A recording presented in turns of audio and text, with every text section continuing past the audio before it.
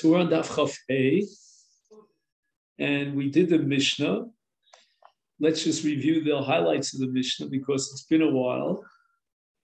And the Mishnah is concerned about someone who testifies on behalf of a married woman that her husband is gone, and then he wants to marry her. And we're afraid of lazus fasayim, if you remember. It looks really a little bit suspicious that he testified and then he married her. So therefore, halacha, as formulated by the Mishnah, is that we're not going to allow him to marry her. And that was the case where he said that she was divorced and he brought a get. But it seems like b'di'evet, if he would marry her, that marriage would be valid, and then we're not going to break up the marriage. Then we have another case in the Mishnah where he testifies not to the effect that she received a divorce, but to the effect that her husband died. There's even a case where he claims he himself murdered the guy. And there, once again, the Mishnah, because of lazus fasayim, says we're not going to allow him to marry him. And we had a long sugya here about Medina Sayyam. I don't want to go through it now again. It would take up our whole hour just to review it. So let's pick it up here with Meis Haraktiv, which is, let's counting up from the bottom of Chafei, 1, 2, 3, 4, 5, 6, 7 lines up from the bottom. And the Gemara, as it's usually does, it quotes the Mishnah. And the Mishnah quoted the opinion of the Tanakama about a witness who testifies about the husband of this woman, Mace, that he died, or Haraktiv, I killed him, or Haragnuhu, together with a group of mafiosos, we rubbed them out, so to speak, is lo yisas ishto. He's not allowed to marry the wife of the person about whom he testified that he either knows he died or he killed him or he's part of a group that killed him. So the Gemara is medayek. Who knew the lo yisas ishto? Holi acher tinase. The Mishnah is not saying that we reject the testimony. And that's pretty strange. A man is testifying that he killed someone, which means that he is a murderer. And we're going to rely on the testimony of a murderer, and we're going to allow her, based on that testimony, to marry someone else. We won't let him marry her because of lazus fasayim. But acher, as far as marrying someone else is concerned, tinase. And we're going to rely on his testimony, even though by his own confession, he admits that he killed the person. He's a Racha. And the Torah says, Al Teishis Racha Eid, Leo Seid Chamos, meaning the Torah says that we disqualify a Racha for Eidus. And therefore, the obvious question is, how could we rely on his testimony, according to which he is a Racha and he murdered this man, to allow the wife of this man to marry someone else? How could we accept the testimony of a Rasha? And now we're about to embark upon a sugya called Palginon Dibura. Are you familiar with that, Rabosai? Jeff, does that ring a bell to you? Palginon Dibura. Yeah. Palginon Dibura means that we can split your sentence when you're testifying as a witness. We can say, you know what? Stop. We're not going to consider the rest of your sentence, the seifa. We're only going to accept the ratio. Right. Now, in this particular case of Haraktiv, it's a little bit difficult to split between a ratio and a seifa. He only used one word. He said, I killed this man. That's all he said, Haraktiv. So we're going to split it in half. Omar Rav Yosef has a different case of Palgin Dibura. What was his case? Ploni Reva'ani Le'onsi. Okay, Hu v'yachem mitztar from Mahongo. But Lertzoni Rashahu Vatorah Omar Al Teishis Yodcha Im Rachel Yosef Chamos. So Rav Yosef says the following, that Palgina Dibura, in the case of Ploni Ravani, applies, but only if he's not making himself into a Rasha. If he's testifying about himself as a participant in Revia is what we call Mishkav Zachar, then we can split his words into two. We can accept Ploni Rava'ani, in which case he's testifying against the Rovea, and then when he adds the word Li'onsi, it means he's clearing his own record. I was a victim of a rape. I was not an active participant in a Maisa Revia, and therefore my record is clear. And we could take the Revia and reject the fact that it's he himself was part of the Maisa Revia, as if to say he's testifying about himself. But rather, Huvi Acham Tarfin, we can link him up with someone else and form a valid kat of two Eidim, Lahargo, and put the Rovea to death.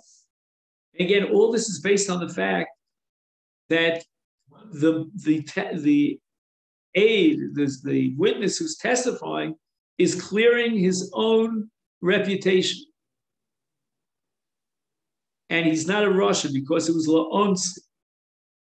However, if he says Lirtzoni, that I was a willing participant in the Maisa Revia, which means I, by my own admission, am a Rasha, then Rasha, he's a Rasha. By Torah Omer al Teishis Yodcha im Rasha lios eid Chamas.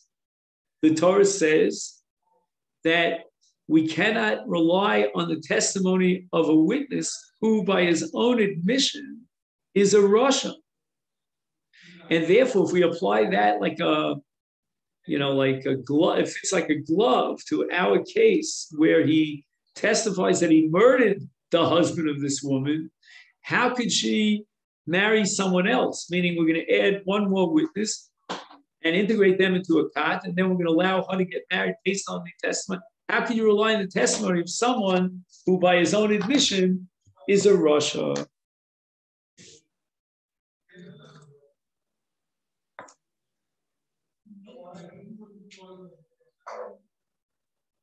Now, in general, when we talk about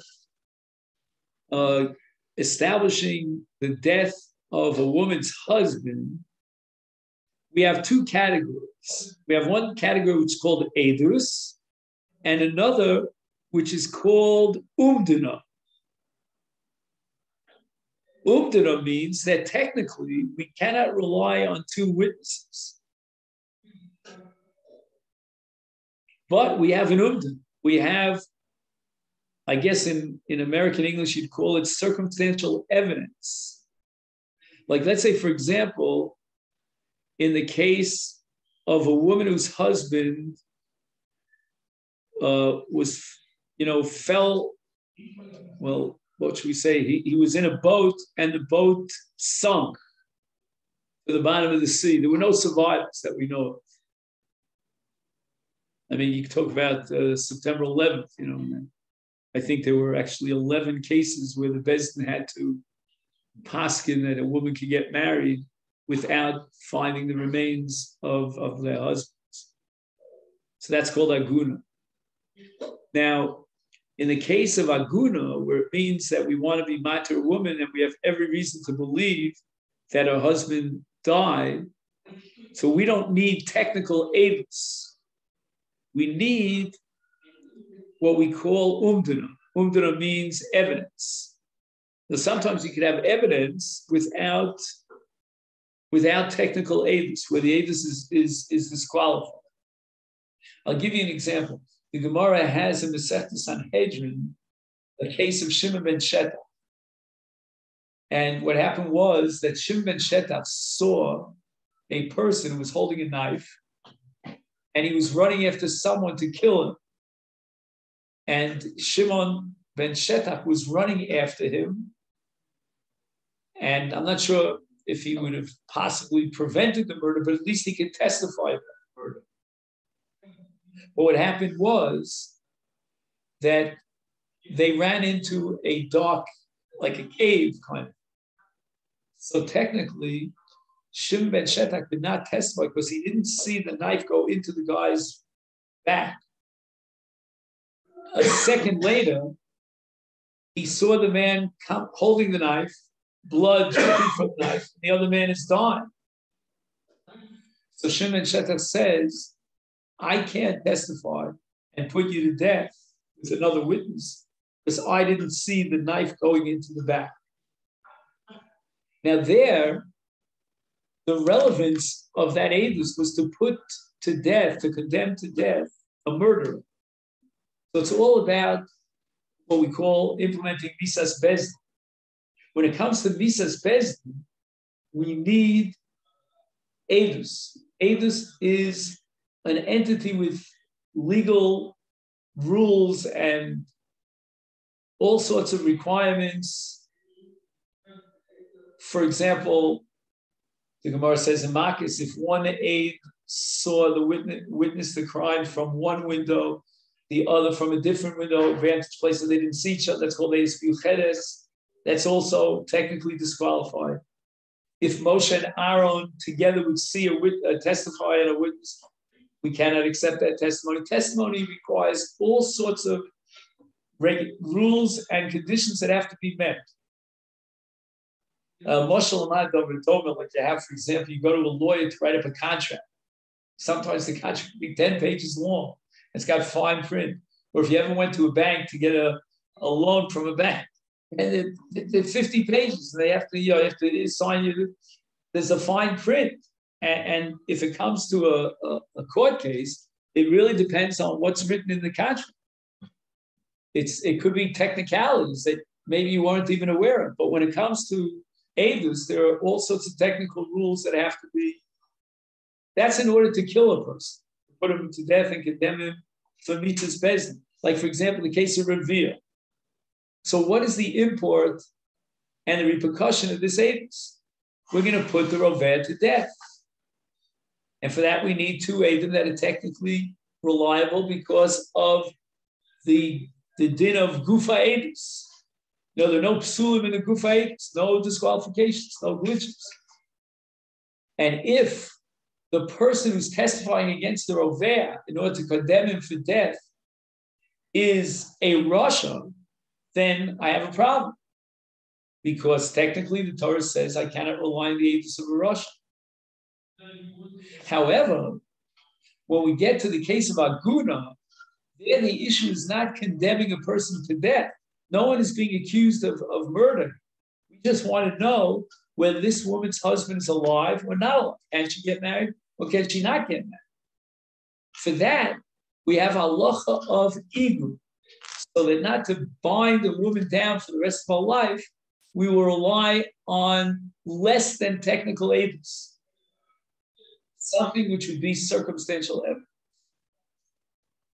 So the Gemara now wants to suggest a reconciliation of our Mishnah with the statement of Rav Yosef. How could our Mishnah accept the testimony of one of two witnesses who by his own admission is a rasha, and on the basis of his testimony to allow this woman to get married, when Rav Yosef says that if a person says Ploni Ravani Lirtzoni, and by his own concession, he is a rasha, we cannot accept his edus to put the roveh to death.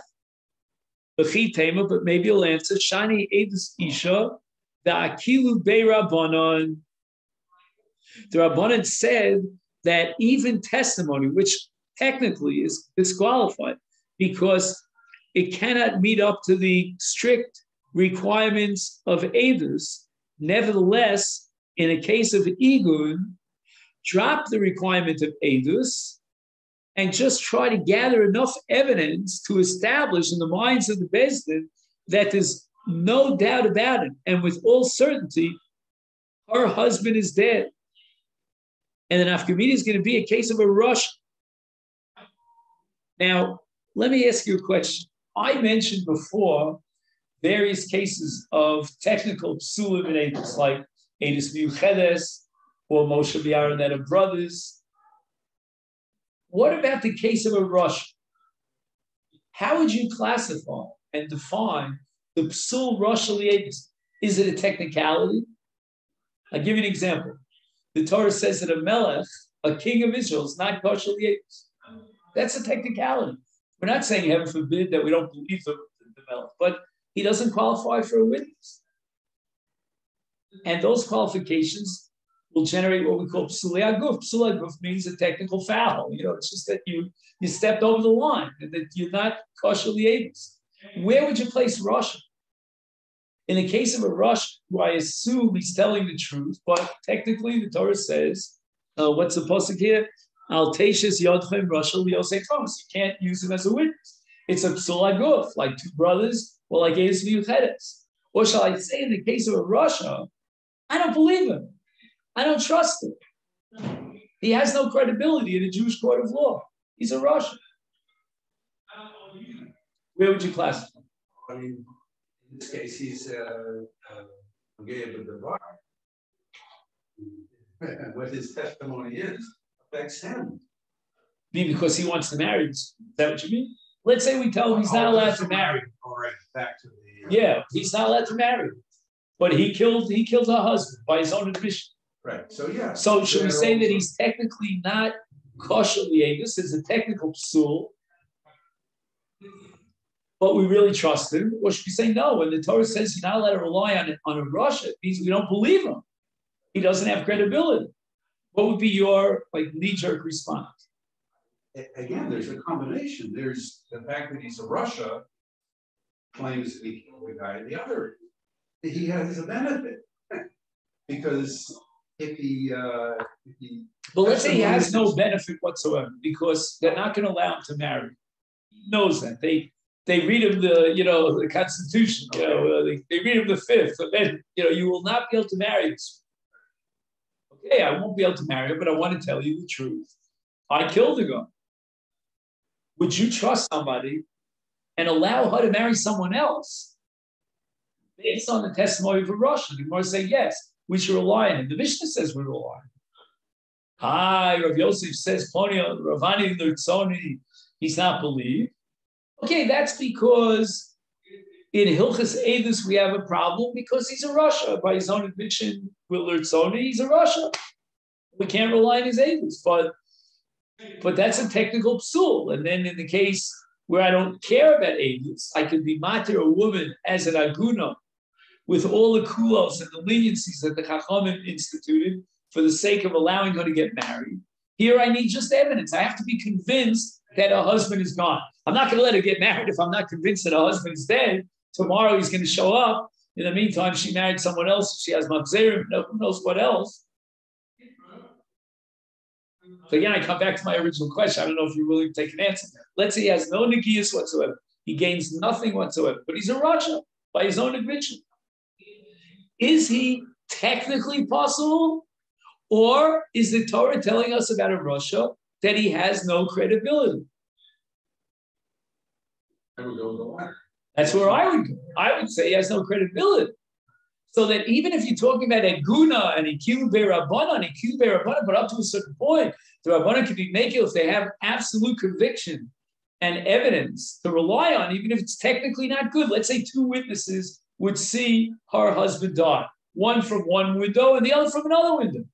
Or Moshe the Arab would come in and testify that we know that her husband died. In that case, I feel no inhibitions about letting her get married. Moshe and Aaron are not making up the story. They may not be kosher for Eidos, but b'makom igun ikilu rei rabbanan, and they don't need Eidos. We don't need the technical Eidos. All we need is nemanis. We need credibility, and that generates a certainty based on evidence. We have good evidence, but a Russia, what kind of evidence do you have from a Russia?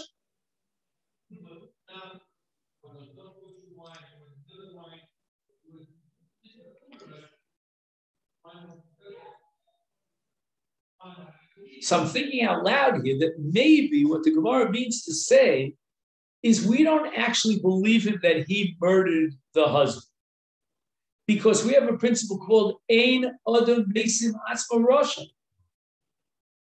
And by the way, lahavdil, in secular courts, one of the biggest problems that the courts face, if their goal is justice, tzedek tirdo, is self-incrimination. That's what plea bargaining is all about. I'll make you a deal. You confess to the crime, and instead of sitting for life, you'll sit for 10 years. And the guy confesses. Halacha doesn't have that issue. Plea bargaining is a real difficult flaw in the entire justice of the legal system. Because in plea bargaining, you can convince a guy who's on trial that he has no chance to win. We're going to prove that he's guilty.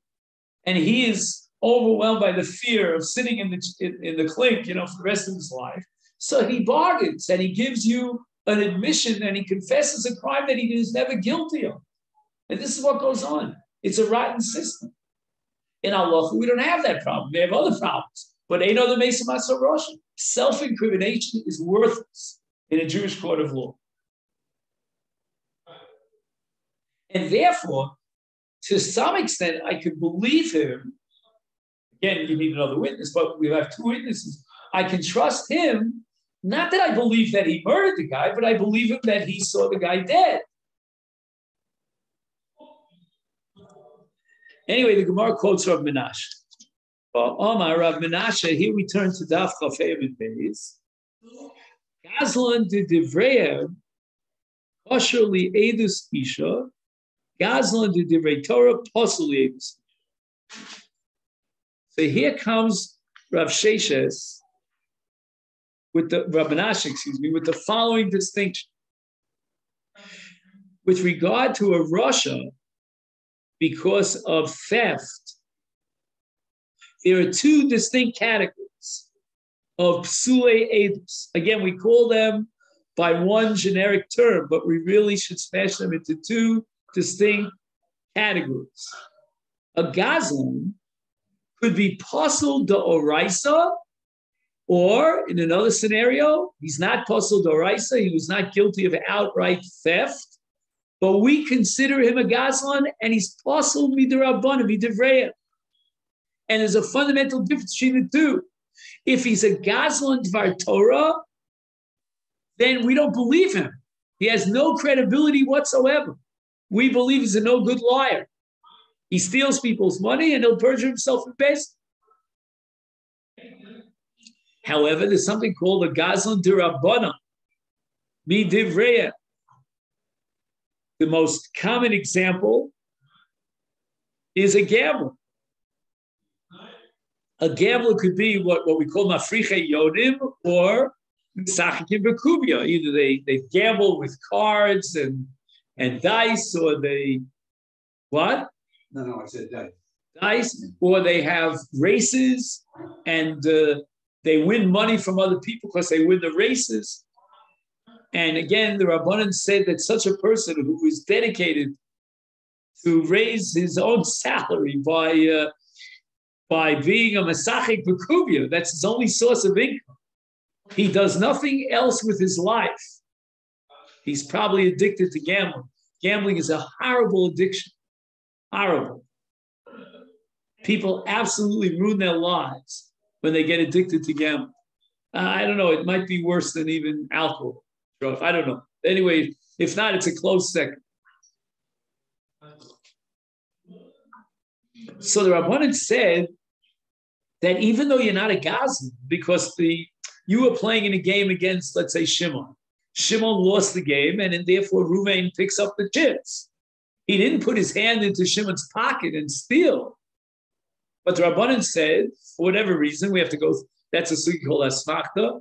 It's like gzela, but it's not gzela. So the Rabbanan want to exclude such a person, but he really is kosher li'edus. The Torah relies on his edus. We don't rely on his edus.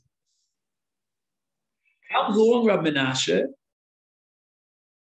and he says that we have a nafkamina gabe edus isha. You remember that edus isha, for the case of Aguna, ikilu be Rabbanan. Rabbanan made certain leniencies. One of those leniencies, says Rav Menashe, is that a gazlan de divreim, like for example a gambler who's only posel as a gazlan midrabanan, will be relied upon for edus isha, which means we don't believe he's lying. He may be a no good gambler and he's not contributing much to society in any positive, constructive way, but nevertheless he's not lying when he says that this woman's husband died or was killed in battle. I don't know what. Why? because he hasn't forfeited his credibility. But a Gazlan Doraisa, which means someone who puts his hand into your pocket and he steals your money, or even worse than that, he accosts you by gun, by knife point, and he takes your money. Such a person is not reliable. He's a no good liar, a thief. He's a robber. And therefore, says Rav Menashe, if he's a no good liar, then he cannot supply evidence to allow a woman whose husband may or may not be alive to remarry, because we don't trust him. And if we don't trust the Gazlan D'Oraisa, according to Rav Menashe, for Eidus Isha to allow her to get married, how can we trust a murderer who, by his own admission, killed someone? The only thing is, I want to point out there's a technical difference here. Gazlan de Divrei Torah means that we have testimony that he stole. In this case, Haragtiv, we have no independent source or evidence that he actually killed the guy. Maybe we don't believe him when he says he killed him. We only believe him when he says, I saw him dead. In any event, let's go through the Masifta. John, you have the Masifta, right? Kevon Shel Rav Menashe. It's now 5 lines down from the top.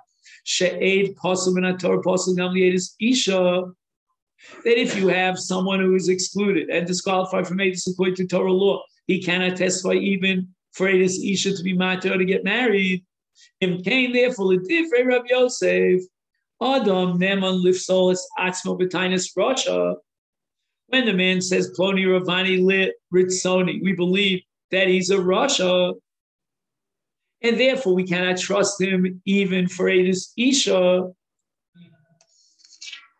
And we go back to Rav Yosef on the previous daf, and Rav Yosef says Ploni Ravani Lirtzoni is Eino Mitztaref. And the assumption now the Gemara is if he's Eino Mitztaref, then he cannot testify to be mater in Aguna in Eidus Isha.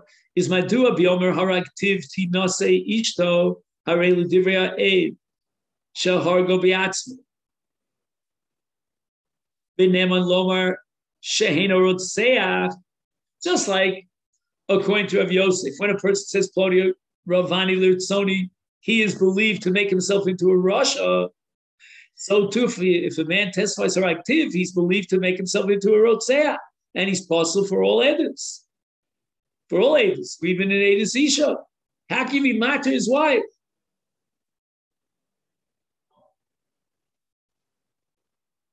Neima, the Gemara says, perhaps Rav Menashe di Omar ki Rav Yehuda. Okay. Now we have to go back to our Mishnah. Our Mishnah recorded a machlokas between Rav Yehuda and the Tanakama. Going to Rav Yehuda, active lo dinase ishto.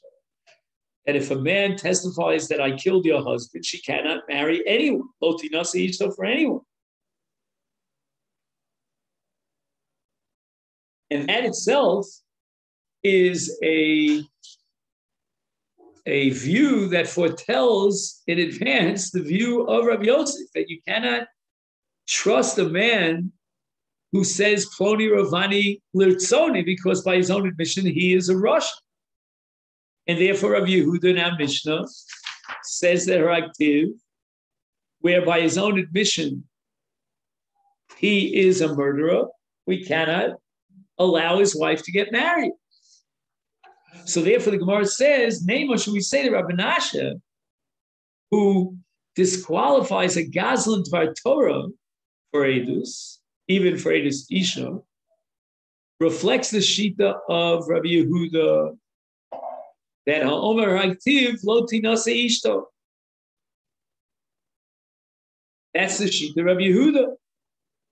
However, the Chacham say we do rely on his testimony or active, together with one other witness, and will allow her to get married. They hold that when a person says her active, his wife can get married. He's a Rotseach. How could the Rabbanon rely on the testimony of someone who says they're active to allow his wife to get married. He, by his own admission, is a rotzeach.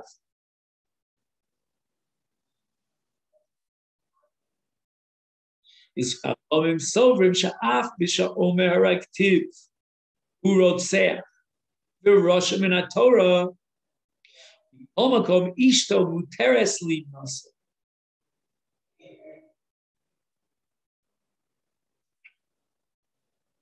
She'ikilu b'edus isha shaf elu shepsulim li'edus min haTorah sherum li'edus zu u'delo k'Rabban.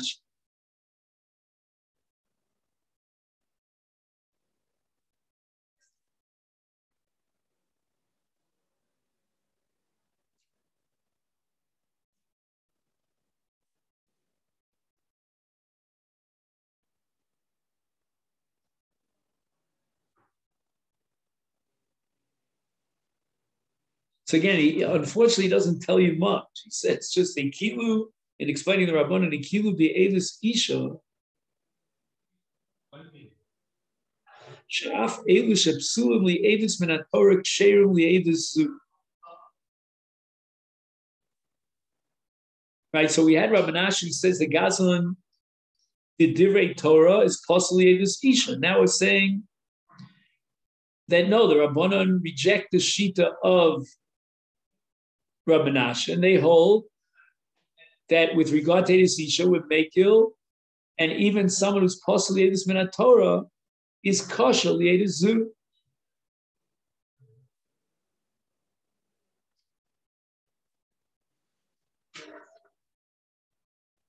Now I'm a little disappointed. He doesn't really tell me why. I mean, if he's possibly Edus Min Torah, how could he be relied upon in the case of Edus Isha? I mean, I understand Hekil Rabbanan, but the Rabbanan have a limit. They can't be making them allow an Edus Isha to get married unless they know for sure that her husband died. But they're relying on this Rashi who says haraktiv.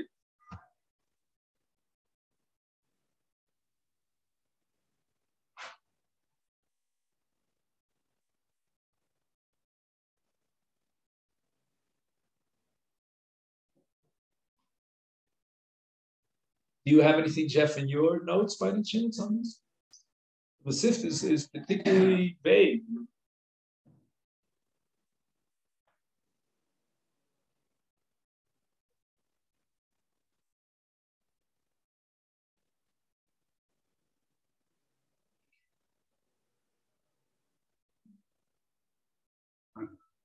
Nothing much. Yeah, okay, I don't blame him. He probably was as confused as we are.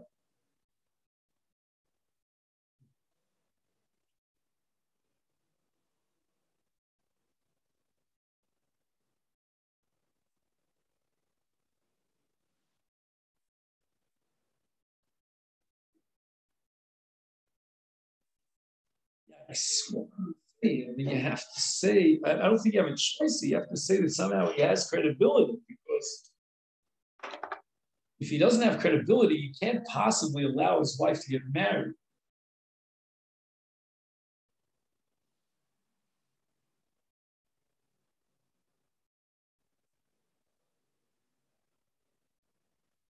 It seems to be assuming that even a Gazlan Doraisa would be kosher.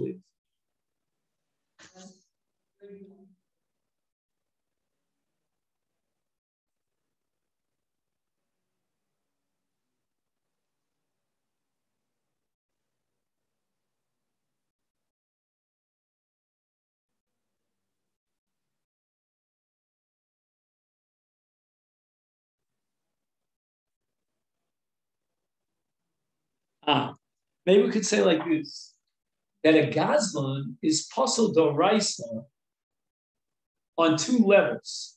You know, there are two dimensions. One dimension is that if he's a thief, then for the sake of money, he'll sell his grandmother, pardon the expression. He's willing to do anything. He'll perjure himself in a court of law for the sake of money. All he wants is money. He's a Gazlan Doraisa. But if he's testifying, again, assuming there's no Negiah Be'etus, we're not going to let him marry him. If he's testifying on the marriage status for one, which has nothing to do with dine mominus. It's not a monetary case at all.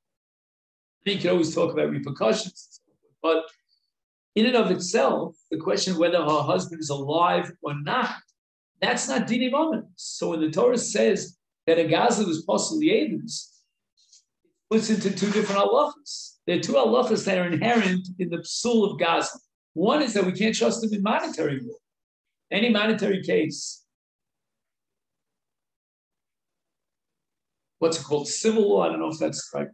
But in monetary law, we can't trust him. He'll do anything for the love of money.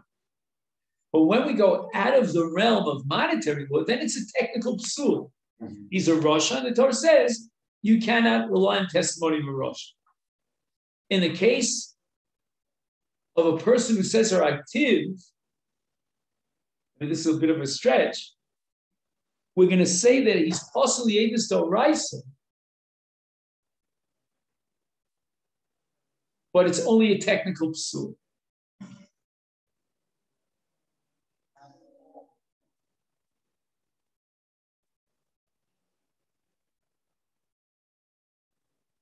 Meaning if he has no gains, because we're telling him, look, man, you're not going to be able to marry this woman, no way, no how, then he could be believed. The better way of going would be, which I think is going to be the next part of the sugya, but so I don't want to mix the ratio of the sugya with the sefer, is to say that we really don't believe him when he says he killed him.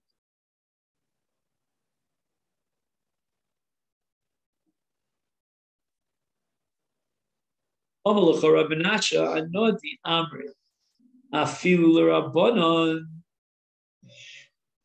insists that I could square even with the Rabban. In the case of active, I could agree that we would matir the Isha. Not like the case of a Gaza who's already been proven in the past to be a Gaza. We already have plenty of good, solid, reliable testimony that he's a Gaza. He would not be kosher fetus Isha. But here we have no evidence that this person, this witness, murdered the husband. The time of the Rabbanan, so why do the Rabbanan rely on someone who by his own confession is a murderer? To the Rava. The Omar Rava, Adam Karavetz al Atzmo, Vein Adam Mesim Atzmo Rasha. Now, this is what we've really been waiting for until now. That we don't actually believe him to say that he murdered the person. In the case of a Gazlan, we have testimony that he stole something. So he certainly is possibly edus. We can't rely on him. But in this case, we don't even believe that he actually killed the guy. Why? Because of the principle of Rava. Adam karvetz al atzmo, the ein adam mesim atzmo rasha.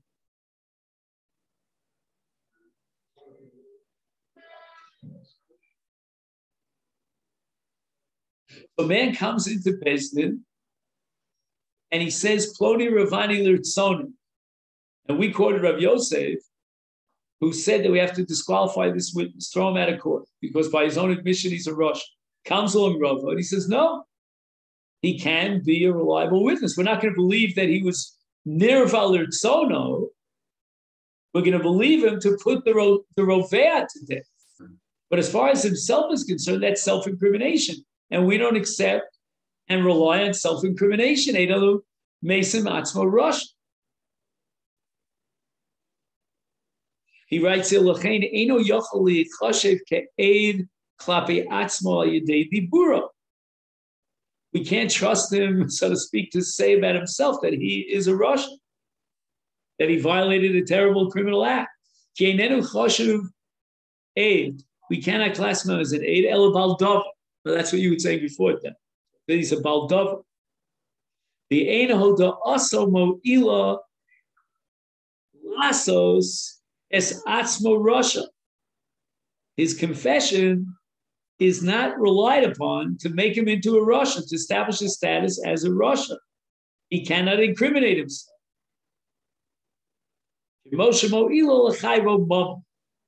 The only area of halacha in which a person's hodah, his consent, and his admission about himself is reliable and is valid in a court of law is only mama. Odas Baldin is Kamea Edom Dom. So if he confesses that he owes money to someone, then and only then do we rely upon him. But in order to establish himself as a Rasha, he's a Baldavar, and his Odah is not meaningful, it's not valid. He cannot make himself into a criminal, into a Rasha. It's not like Chiv Mammon, where he has to take out money from his pocket because he admits that he's holding on to someone else's Mammon. So since he's not believed upon himself, vis-a-vis himself, to establish himself as a Rasha, therefore, we can accept, says Rava, his words about Ploni, that Ploni is a Rovea. And we split his testimony into two halves, as we said before, Palgin and Dibura. So with regard to the Rovea, he's believed. With regard to himself as a Nirva, he's not believed. Now a person says, Haraktiv, I killed your husband. Even though based on his own admission, he is a Rasha, he's not believed to establish himself as a Rasha, as a Horeg, because of Rava's principle. Adam Karvek Salatzmo, Bain Adam makes Matzmo Rasha. And therefore we're going to apply Palgina Dibura, and we'll accept that part, that segment of his Edus vis-a-vis Ploni, the husband, that he was actually killed, that he's dead. But we're not going to accept his testimony that he himself killed him. And that's called Palgin and Dibur.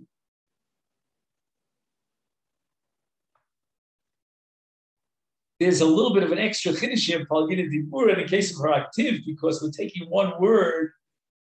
You can't split that word into two. What you're going to have to do is you're going to have to say like this. Ploni nerag al yadi. So-and-so was killed by me. And we'll accept so-and-so was killed, but we'll not accept by me. And that's similar to the case of Ploni Ravani, that we don't accept Lirtzoni. And that's Palgin and Dibur. So it comes out now that there's no stira between Rabbi Nachman and the Chachamim of our Mishnah. Rabbi Nachman is talking about a case where he's an established Gaza. We have Nikadvis Dinan from Shesis May Gracious. We have testimony against him that he's a first-class Gaza. Who knows how many different robberies, and banks he robbed. So he's possibly Aedis. We can't rely on him in Aedis. And you can't say Palgin and Dibura here.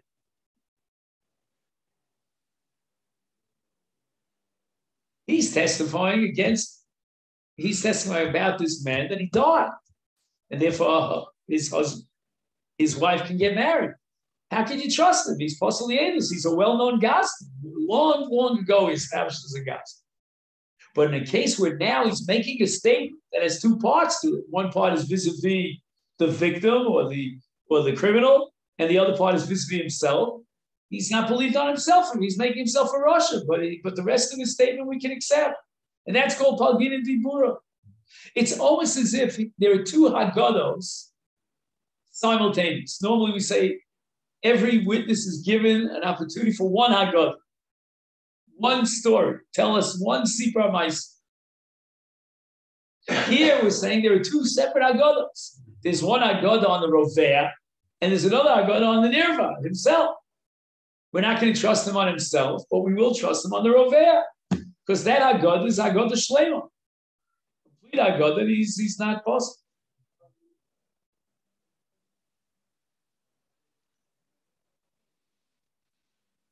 He says, "Mechalkin is dibur l'shtayim v'omer shemekablim es dvar sheploni rava aval ein mekablim es masha omer lirtzoni," and that's called Palgin and Dibura. Kmokein here the Eida Omer Aktiv af shel dvar hu Rasha, by his own confession he's a Rasha. Eino never lomer alatzmu shu hora.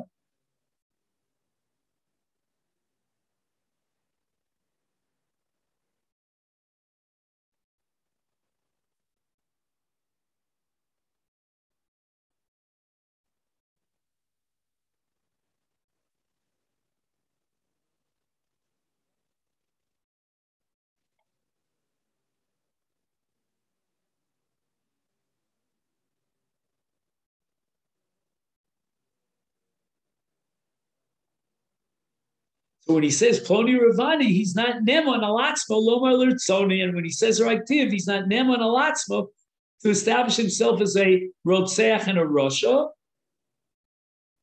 And therefore will only accept that Haggadah, or that part of the Haggadah, in which he says Ploni Nera, or in the case of the Rovea, Ploni Ravani.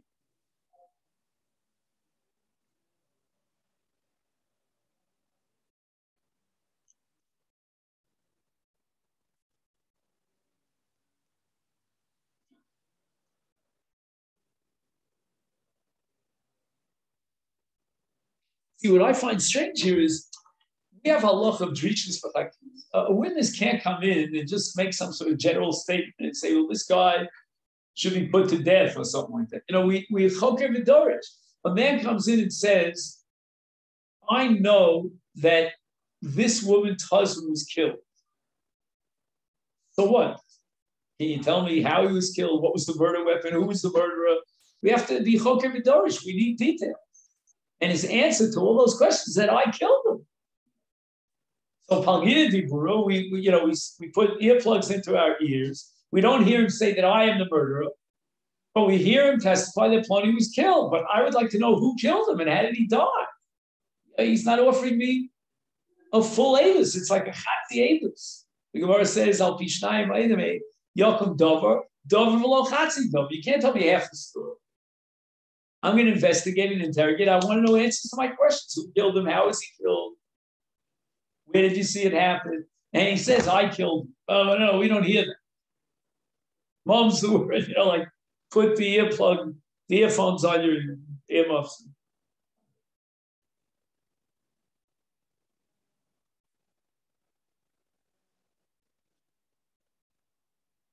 But again, the bottom line is, this has nothing to do with Rabbi Menashe.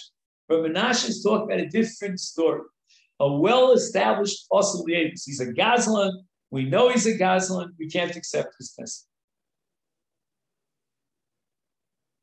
So what I wanted to say originally, that maybe there are two dimensions to the Psul Yedus of Gazlan, and maybe from some perspective we could rely on a Gazlan. That might make sense according to the Havamina, because there was a Havamina here that we can only understand Rav Menashe based on Rav Yehuda's shita that her active is not believed. But the Rabbanon who reject Rav Yehuda, and they hold that he is believed to say her active, they would likewise reject Rav Menashe in the case of a Gazlan. So there, I don't think you have a choice but to say that at that point in the Sugya, the Gemara maintained that a Gazlan is only possible as a technical psul. Again, if he was testifying in a monetary case, I have no doubt about it. We don't believe him as far as he could throw an elephant.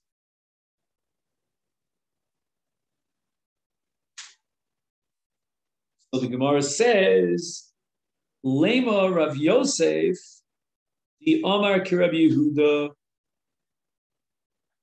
Let's go over this. Rav Yosef said that Ploni Ravani Lirtzoni, he's not believed. Why? Because by his own admission, he's a Russian. So he can't testify on the Roveh. Does he basically is he just reiterating the position, the identical position of Rabbi Yehuda, who says, because by his own admission, he's a Russian. But that would, then it comes out to Rabbi Yosef, who says, Ploni Ravani Lirtzoni Eino Neman, would seem to be against the Rabbanan Shita, because her active, they rely on his testimony.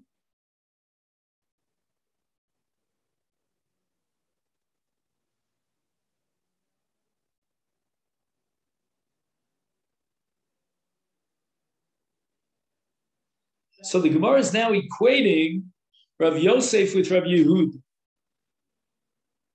And that's with Varecha Roshata. I mean, by your own admission, you're a Russian. That's going to apply in her active. And that's why Rabbi Yehuda disqualifies him. And that's going to apply in Ploni Ravani Lutzoni according to Rav Yosef. We have to throw out his Hedus and disqualify it because with Varecha Roshata. And how could you testify against the Rovea?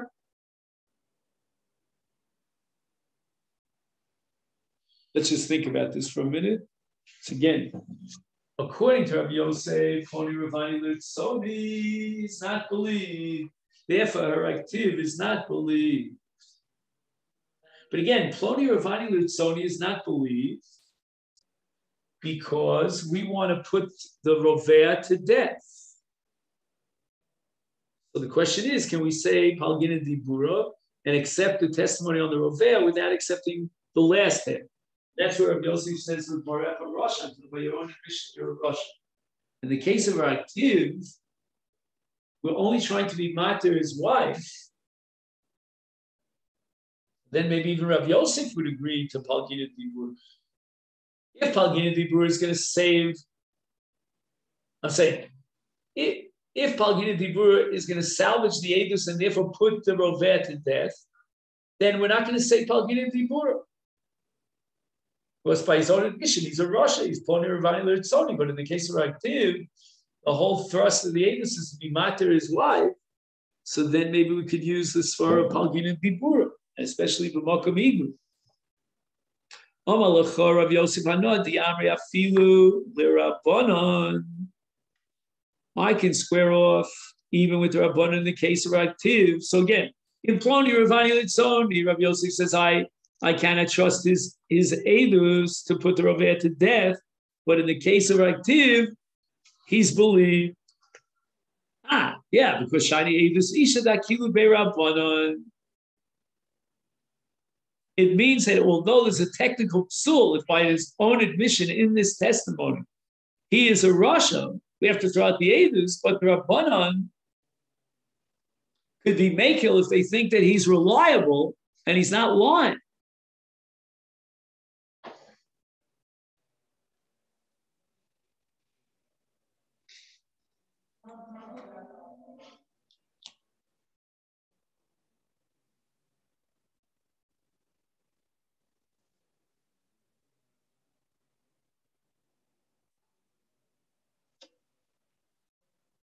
Shani edus isha de akilu be'Rabbanon. Even though technically he's possible according to the Torah law, we can rely on his testimony or active and be matir his wife.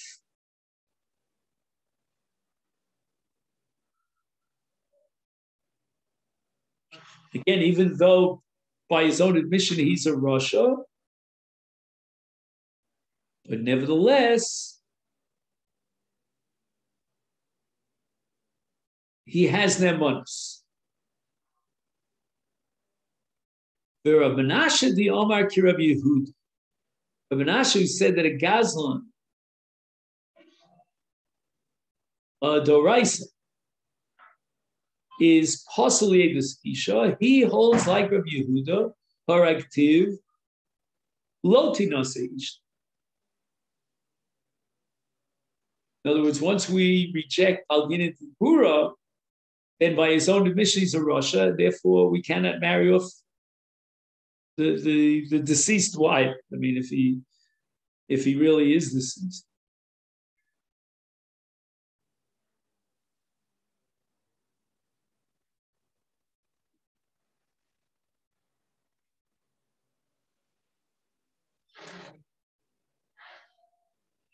So again, I think the Gemara is coming back to that original premise that according to the Rabbanan of Rabbi Yehuda, a gazlan, Dvar Torah, would be kosher edus isha, which is a pelin. We're going to have to assume that there, as we said before, there are two dimensions to the psul of gazlan doraisa liedus. Now, Rav Menashe holds that the same psule edus that passel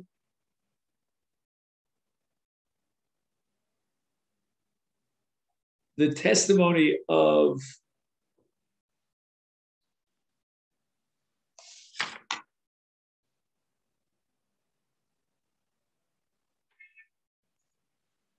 a gazlan doraisa, and that's even for edus isha,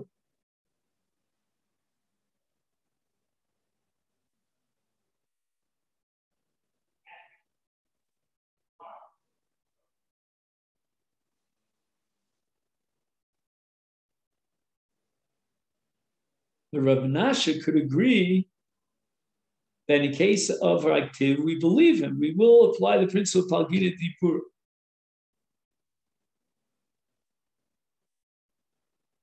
It says, "Mishum kach sober kirabanon." Omrim afim or active neman kevish mekabel say do so sheploni nera ein mekabel may do so shehu harg.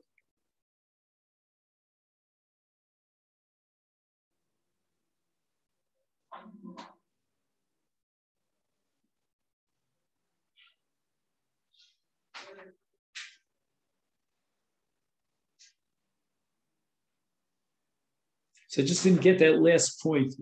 Again, the Gemara is saying that Rabbi Menashe, the Omar ki Rabbi Yehuda, Rabbi Menashe who passes a gasel doraisa for Eidus Isha, would he likewise passel or active, and we cannot let his wife get married. So it means that we're rejecting Palgina Dibura. But again, I don't understand. I think there are two premises. Number one, that Rabbi Yehuda rejects Palgina Dibura. We actually have to believe him that he killed the guy, which means he's a Russia. We can't accept him, his aid is to be mata the Isha. And then on top of that, Lo Amrina Palgina Dibura. Now, what does Rabbi Menashe have anything to do with Palgina Dibura?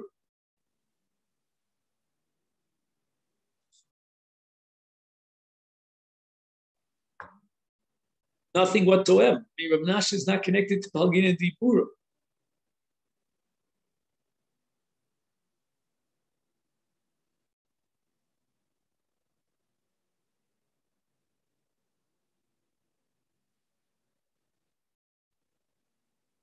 So why does Rabbi Menashe have to hold like Rabbi Yehuda? In the case of our active lends itself to Palgina Dibura.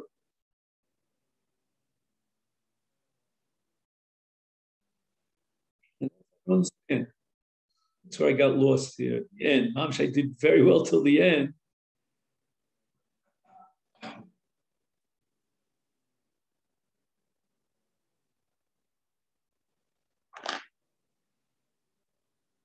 You understand, Rabbi, also what bothers me? I can accept that according to Rabbi Yehuda, we don't have Palgina Dibura.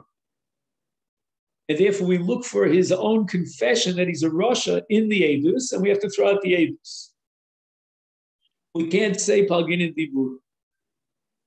But how does that connect with Rabbi Menashe? Rabbi Menashe was saying something totally different. Rabbi Menashe is saying that we don't rely on the testimony of a Russia.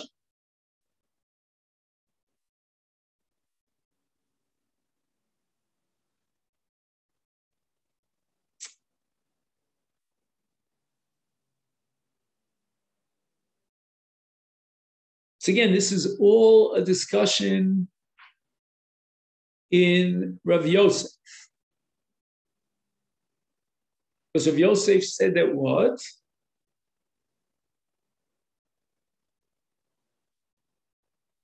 Ploni Ravani Lurtzoni is not believed.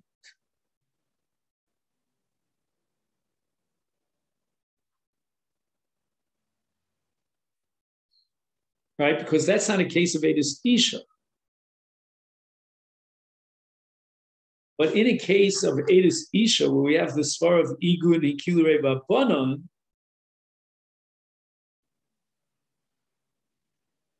then I think we could say Palgina Dibura.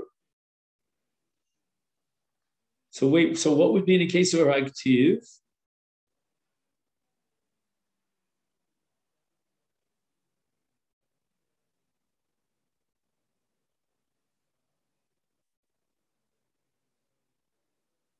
Wait a second. If we're saying Shani Eidus Isha, the Akil Berabonin, then we're not operating with Palgina Dibura. Palgina Dibura is a Doraisa svar. He must be saying that although there's no Palgina Dibura, but someone who's possible midin Torah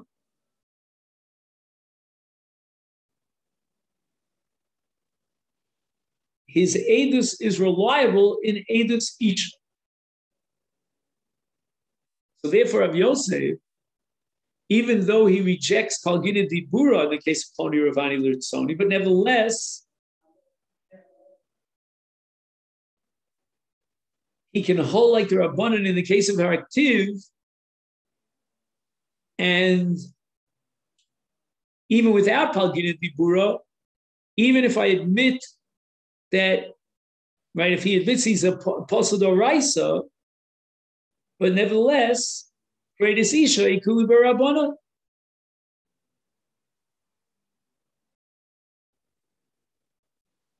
So that's Rav Yosef's shita now. The Gemara is suggesting that according to Rav Yosef, you can rely